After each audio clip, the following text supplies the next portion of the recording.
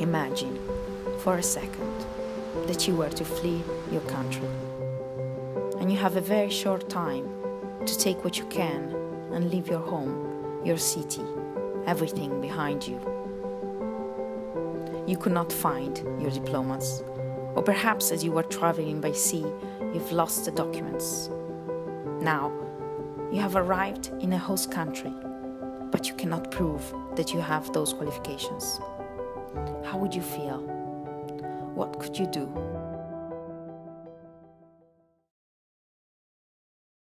Can you tell us a little bit about your story and your experience? It's like everyone else's story. It begins in Syria. Before the war, I used to have a life. I used to have everything that I want.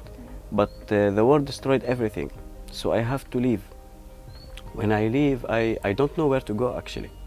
I go to Lebanon, I go to Jordan, and then Turkey.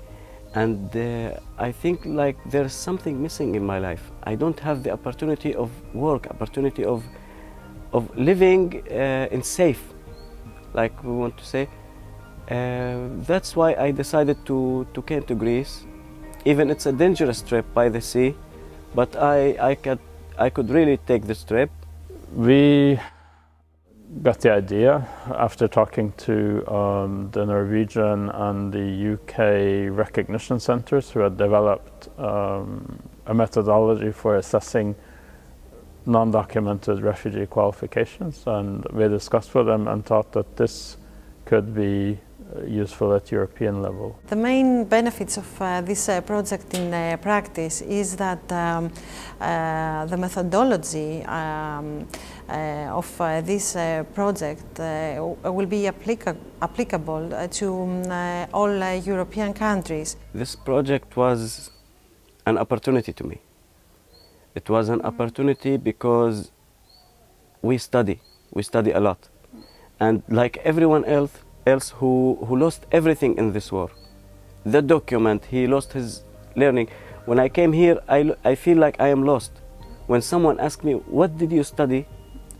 I want to tell him that I am graduated in a university, but I don't have the document that it needs. So I feel like I am lost. I feel like this is a very important paper that everyone educated should have it. The benefits of the project are that we can more quickly allow people to get into the system. You know, refugees come to a new country and they get into kind of a paper mill that they feel sometimes they're never going to get out of. And we need some simpler way to assess their qualifications, to assess the education that they've had, and to help them get into the higher education system of their new home countries, to be able to finish their education and position themselves to make a contribution to their new society. My name is Anwar Horani. I'm Palestinian Syrian. I lived in Syria my whole life. I'm married. I study physical therapy, so I'm physiotherapist. We ran away. I have a little kid, so I'm worried a little bit. And there's no life after the war, so we decided we have to move on. We continue through Turkey until Greece. It has a lot of political support because our member states have adopted several action plans where this particular project fits in perfectly. One of them is an action plan on building inclusive societies. But then we have an action plan to support refugee children, and this is one of the possibilities to help them too. We are the rule of law organization, and this is a kind of application or implementation of a legal mechanism that we have. It's the Article number 7 of Lisbon Recognition Convention, which obliges member states to treat recognition of refugee qualifications. So we help them also to implement their obligations. And what was your experience of having your qualifications assessed? It was a testing by qualification people who has a really good experience about the Syrian education system. So when we went there, there was 3 people who has a good knowledge asking you specific questions writing the answers and making like they are looking if it's true or not. It was happening there, so they make sure if you had the qualifications. The methodology is based on the assessment of available documentation which refugees might have with them. In addition, we conduct structured interview with the experienced credential evaluator. One of the most challenging things is to give the right information to the right stakeholders, but also to the applicants, in order not to create too high expectations of what the passport is. Often they'll have partial documentation, so most of the cases that we have seen so far had something. They might have had a graduation statement but no transcript.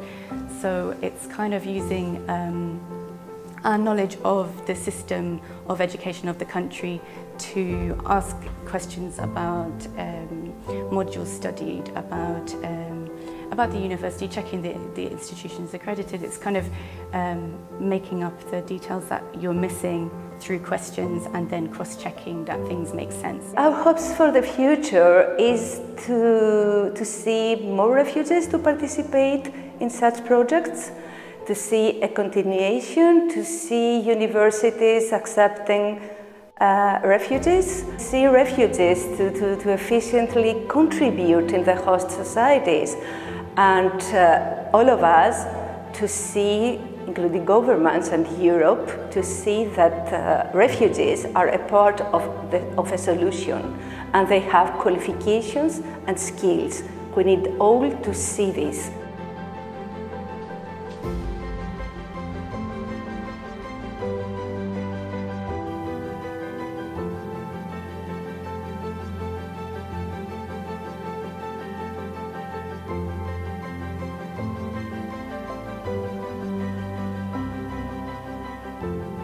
I came here 2 months ago and I registered in a camp. They asked me about what I have learned, what certification I have, and I give them this certification and they accept it, luckily for me. The job center have asked me for this, and the school asked me for this, and even the social who is responsible for us, they ask me also about it. But this paper wake me up and tell me, no, you have a chance to prove yourself again, and you have a chance for people to look at you as educated man, and this is exactly what it did.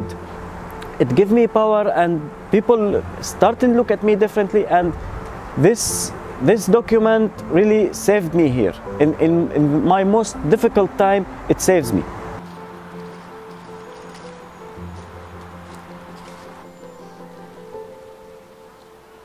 I'm attending a course. It's about international public health. It's collected the medical department together. So we're nursing, physiotherapists, and so many other. So it's in English, so I get the benefit to go and attend it. And I feel pretty happy that I had that opportunity. It's a big opportunity. Everyone was surprised as I have been here for 5 months and I get accepted in college. That was remarkable for me. It was like the document #1 because the cause I got into that course. I feel like I have a big appreciation for Greece, for their generosity.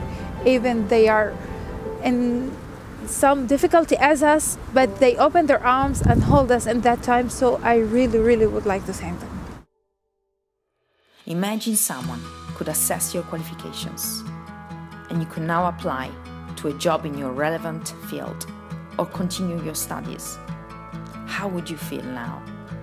Would it be different? Would not.